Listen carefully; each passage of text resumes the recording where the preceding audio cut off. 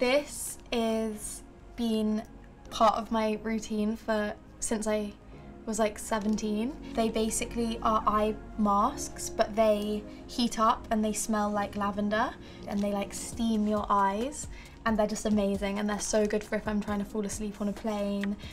Honestly, I do usually feel most beautiful without makeup on. Like sometimes at the end of a shoot, when I wipe it off, I'm like, oh, that's me again. But I also feel most beautiful when I'm using my makeup to express myself and I feel like cool, or I feel like I'm being fun or like playful. I think that's what I focus on, and then I feel beautiful because I feel like I'm fulfilling something creative.